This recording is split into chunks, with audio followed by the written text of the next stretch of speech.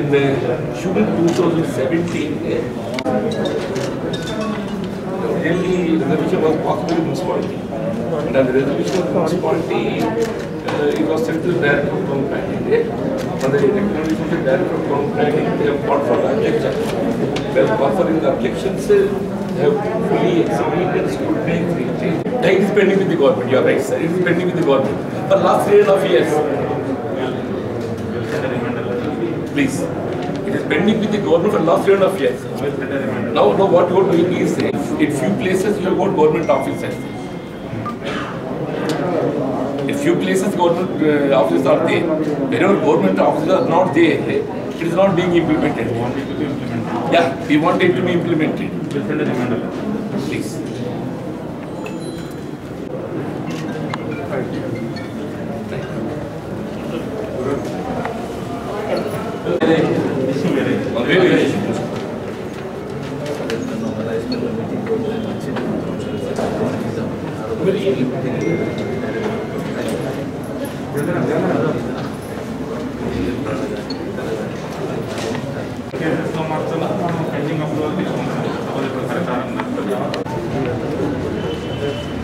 వాస్తవంగా జగత్యాల పట్టణంలో ఉన్నటువంటి ప్రధాన రహదారి యావర్ రోడ్డుగా పిలువబడేటువంటి నేషనల్ హైవే 63,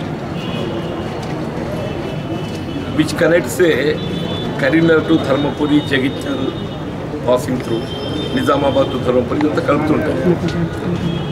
అంటే ఒరిజినల్గా it was only with 40 feet మన అర్లియర్. దాన్ని అప్పుడు 88 ప్రాంతం లోపల, అంటే దాదాపు 30 సంవత్సరాల క్రితం అప్పుడున్న పరిస్థితులలో దాన్ని 60 feetలకు ఆమోదం పోతుంది. 60 feet. సరే, ఆ 60 feet ఇంప్లిమెంటేషన్లో 1994లో అప్పుడున్నటువంటి ఒక మున్సిపాలిటీ కానివ్వండి, అప్పుడు ప్రజాప్రతినిధులు చొరవ తీసుకొని దాన్ని 90% వరకు ఇంప్లిమెంట్ చేయడం జరిగింది. ఓన్లీ 10% ఇప్పటికి కూడా మీరు గమనిస్తారు ఎక్కడ ఆగింది, ఎందుకు ఆగింది అనేది. తర్వాత మారిన కాలానికి అనుగుణంగా జగిత్యాలలో పెరుగుతున్నటువంటి వాహనాల రద్దీ, జగిత్యాల ప్రస్తుత జిల్లా కేంద్రం కావడంతో పాటుగా గతంలో సబ్ డివిజన్ కేంద్రంగా ఉన్నప్పుడు కూడా ఇది పరిసర మండలాలకన్నిటికీ విద్య, వైద్య సదుపాయాలకు ఇది కేంద్రం కావడంతో ఇక్కడ రద్దీ పెరిగిపోయింది వాస్తవం. అప్పుడు మున్సిపల్ చైర్మన్ కౌన్సిల్గా ఉన్నటువంటి body ఏదైతున్నదో 2016లో 15 or 16 I believe municipal council resolution pass చేసుకొని టౌన్ ప్లాన్కి ప్రతిపాదించడం జరిగింది. దాన్ని 100 feetలకు విస్తరింప చేయాలని చెప్పి టౌన్ ప్లాన్ డిపార్ట్మెంట్ ఏదైతున్నదో అనుమతించడానికి, అంటే they have to follow up certain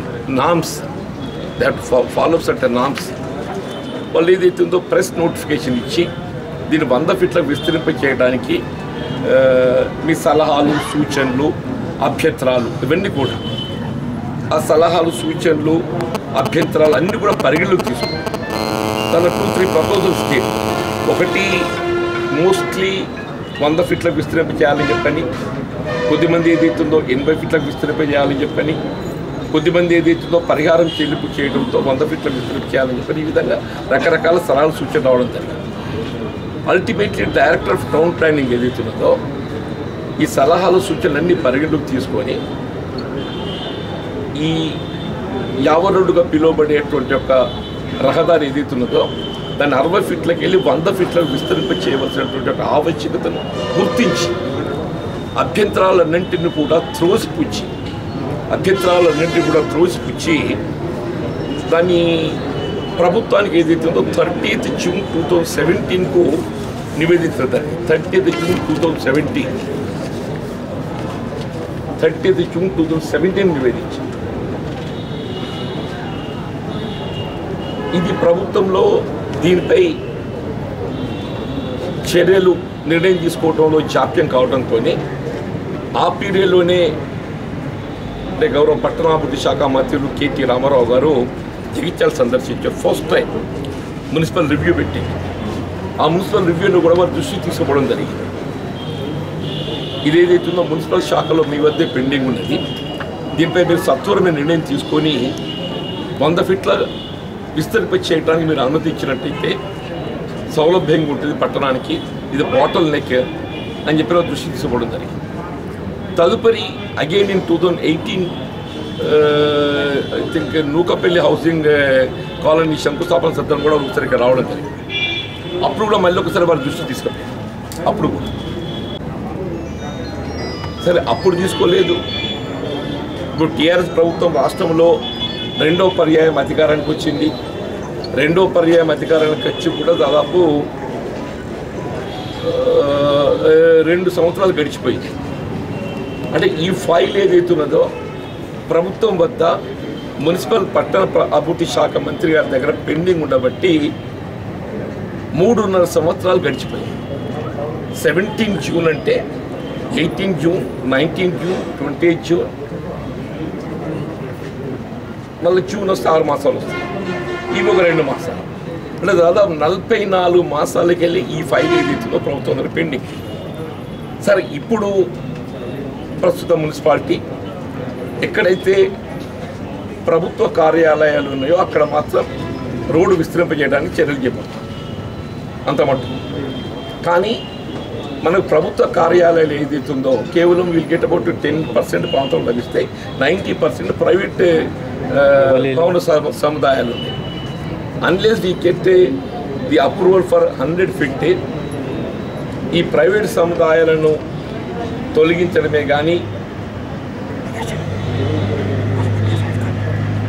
పూర్తి స్థాయిలో 100 feet విస్తరింపజేయడానికి మనకు అవకాశం ఉండదు. కానీ ఏదైతుందో అసలు తీసుకోవాల్సిన నిర్ణయం తీసుకోకుండా అంటే వాస్తవం ఇవాళ 100 feet ఏ విధమైనటువంటి ఒక అధికారిక ఉత్తర్వులు లేకున్నప్పటికీ కూడా జిల్లా అధికార యంత్రాంగం ఏదైతుందో రోడ్డు విస్తరణ ఆవశ్యకతను గుర్తించి కార్యాలయాల వద్ద ఏదైతుందో 100 feet విస్తరింపజేస్తుంది.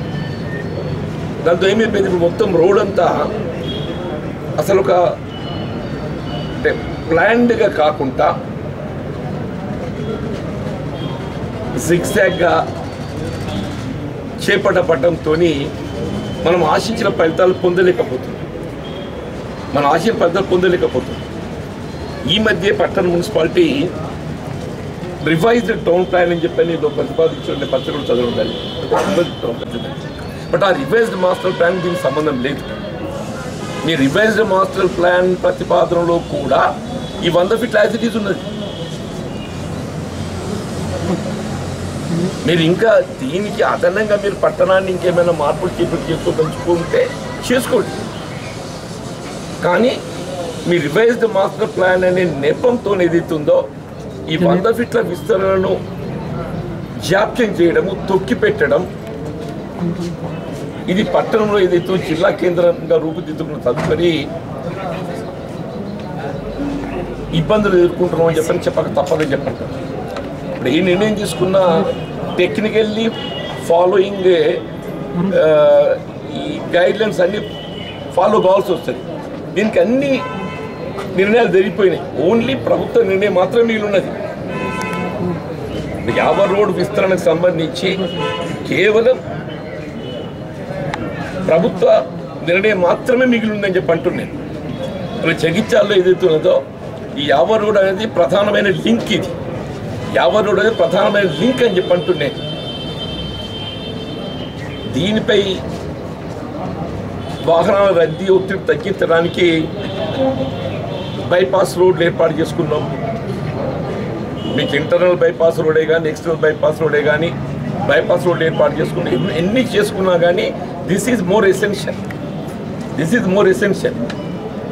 కాబట్టి జాప్యం అవుతుంది. కాబట్టి సీఎం గారికి దీన్ని విజ్ఞప్తి చేస్తూ జిల్లా కలెక్టర్ గారు ఏదైతున్నదో ఇలా కొత్తగా రూపొందించినటువంటి ఒక మున్సిపల్ యాక్ట్కి అనుగుణంగా స్థానిక సంస్థల పర్యవేక్షణ పూర్తిగా జిల్లా కలెక్టర్ గారిపై బాధ్యత ఉత్తరం జరిగింది.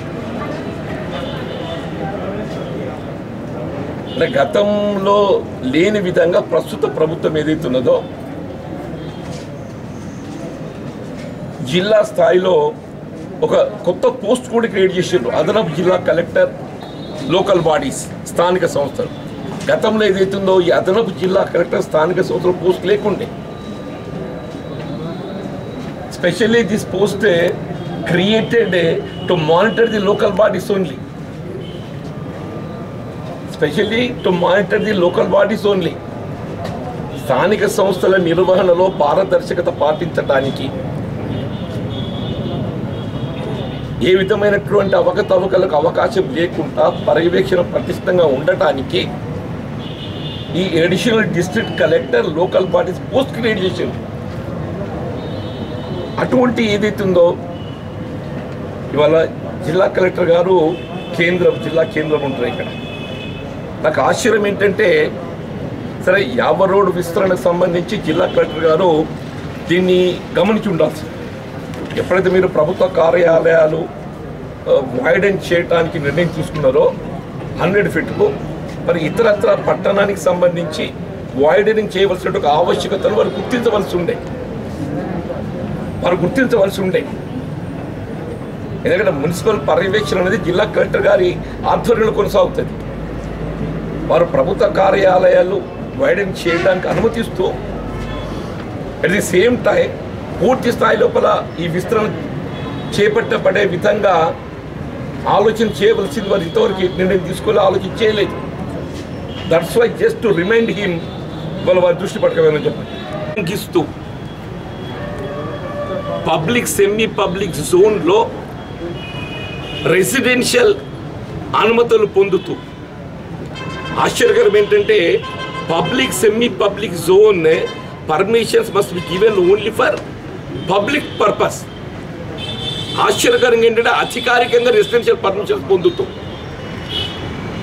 ఆ అనుమతులను కూడా ఉల్లంఘిస్తూ స్టిల్ట్ పార్కింగ్ ప్లేస్లో కూడా కమర్షియల్గా ఉపయోగిస్తూ నిర్మాణాలు చేపట్టబడుతుంటే నేను బీయింగ్ ఏ పబ్లిక్ రిప్రజెంటేటివ్ చట్టసభకి ఎన్నికైన ప్రజాప్రతినిధిగా నేను I wrote 3 letters to the district collector. 3 ఉత్తరాలు రాసిన్నాయి. నాకు ఆశ్చర్యం అంటే first letter was on 3rd December. First letter తర్వాత 22nd December. Final I wrote again on 7th January. Jagtial పట్టణ మున్సిపాలిటీలో టౌన్ ప్లానింగ్ విభాగం ఏ విధంగా అవకతవకలకు పాడుతుంది. క్లియరింగ్ ఇర్రెగ్యులారిటీస్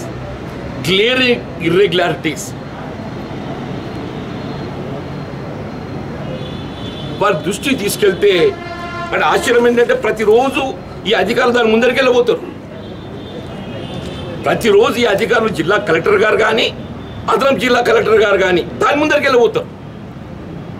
కానీ వాళ్ళు మాత్రం దాన్ని గమనిస్తారు.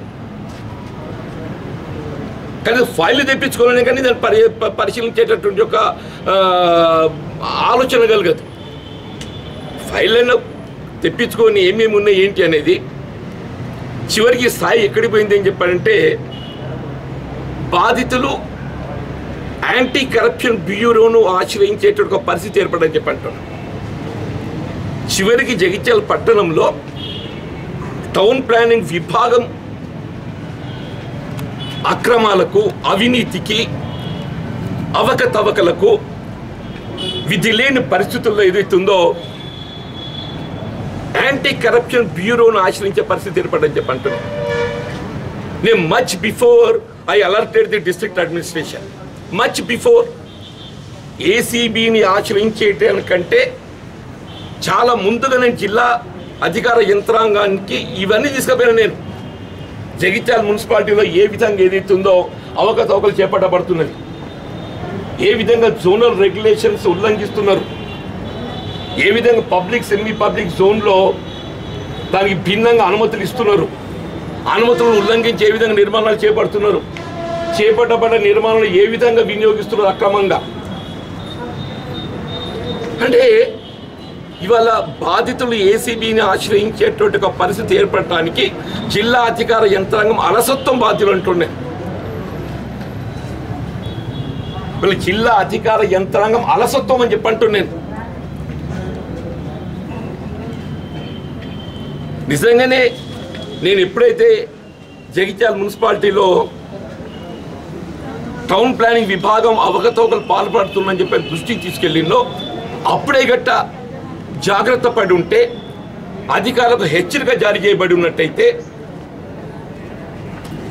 వాళ్ళపై చర్యలు తీసుకోబడి ఉన్నట్టయితే ఇవాళ ఈ ఏసీబీ మరక అనేది ఏదైతుందో అటు మున్సిపాలిటీ కానీ ఇటు జిల్లా అధికార యంత్రాంగానికి అంటే కాదని చెప్పండి.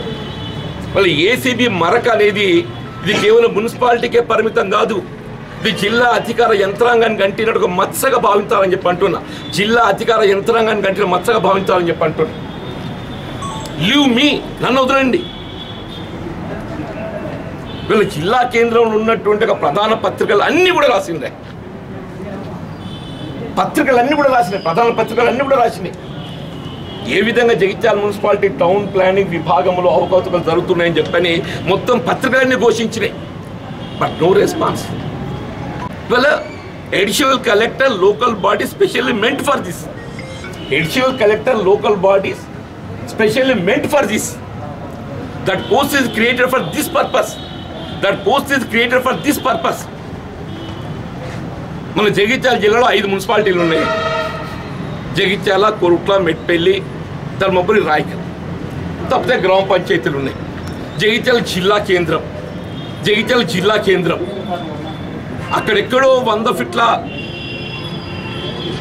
రోడ్డుకు సెడ్ బ్యాక్ వదిలి మెట్లు నిర్మాణం చేసుకుంటే beyond the required width of the road వచ్చి మెట్లు కొలగొడతారా? ఆశ్చర్యమని చెప్పి అంటున్నాను.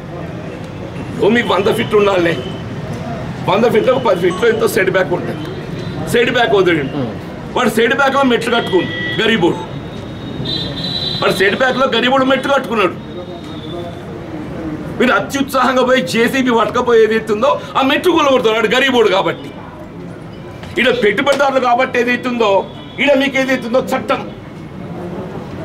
అంటే చట్టం అనేది గరీబోనికి ఉన్నోనికి సమానంగా ఉంటుందా, లేకుంటే గరీబోనికి ఒక చట్టం పెట్టుబడిదారులకు ఒక చట్టం ఉంటుందా?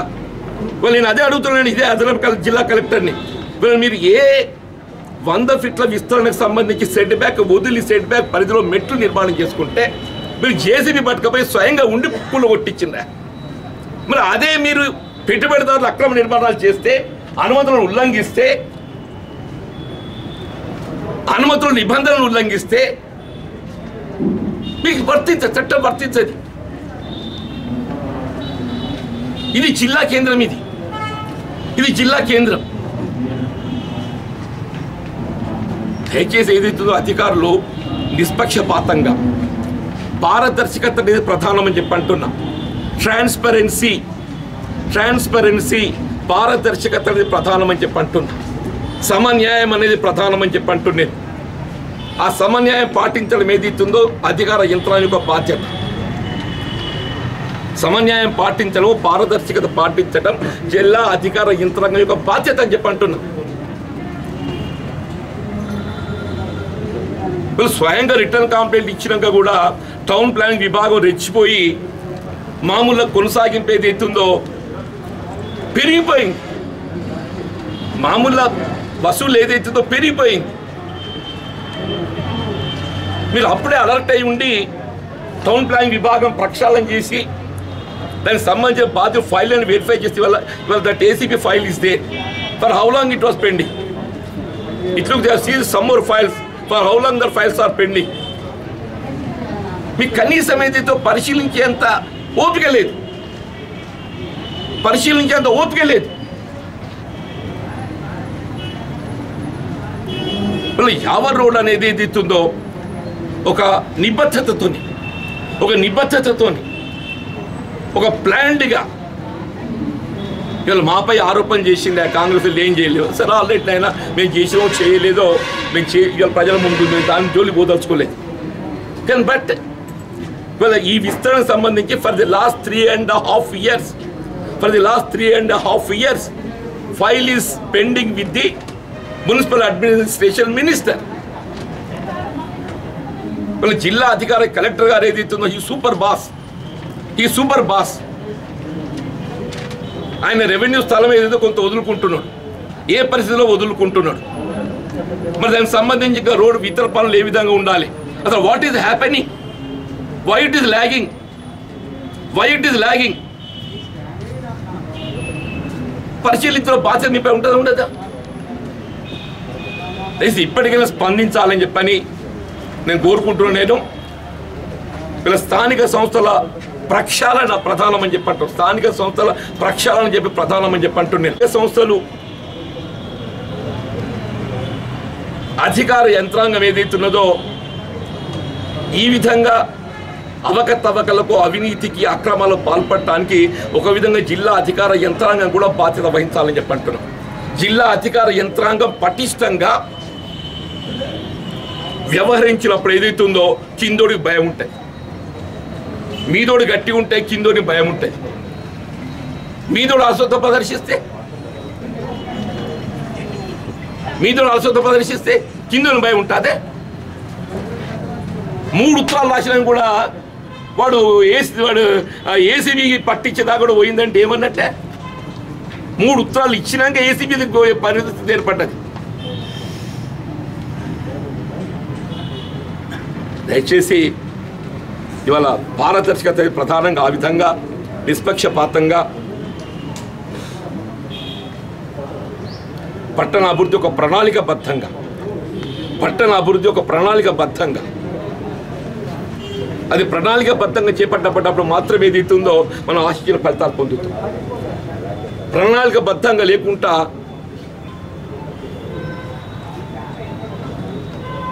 ఏదో వాళ్ళు చేస్తున్న కానీ చూసుకుంటుంటా అని చెప్పారంటే మరి మీకు అధికారాలు ఎందుకు అట్లా పెట్టినో మాకు తెలియదు. చట్టం గరీబునికి తీరు ఉంటుంది, ఉన్నోనికి తీరు ఉండదు. నిరుపేద వర్గాలు ఏదైతుందో వాడు పొట్టపోసుకుంటానికి రోడ్ల మీద గరీబుడు అమ్ముకొని బతుకుతుంటే నువ్వు రోడ్డు మీద ఎట్లా అమ్ముకుంటున్నావు అని చెప్పి అంటారు. రోడ్డు మీద పొట్టపోసుకుంటానికి నీకు ఏదైతే చట్టం గుర్తుకొస్తుంది, నువ్వు రోడ్డు మీద ఎట్లా బతుకుతున్నావు అని చెప్పాను. అదే ఉన్నోడు పెట్టుబడిదారులు ఏదైతుందో వాడు చట్టాన్ని ప్రత్యక్షంగా ఉల్లంఘించినా కానీ మరి ఉండదు.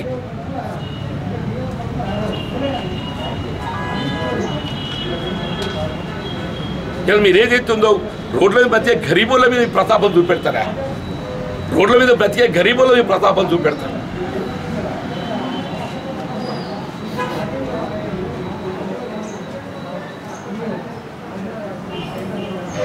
దయచేసి ఇప్పటికైనా స్పందించాలని చెప్పని మరి వాళ్ళ కాంగ్రెస్ పార్టీ పక్షాన ఒక బాధ్యతాయుతమైన పౌరుడిగా just because Congress people are representing, don't take it as a political. Just because Congress representatives people are representing, don't take it as a political. అందులో వాస్తవాలు గ్రహించండి, అందులో వాస్తవాలను పరిశీలించండి. దీన్ని ప్రత్యక్షంగా జిల్లా అధికార యంత్రాంగం బాధ్యత వహించాలని చెప్పని నేను పేర్కొంటున్నాను.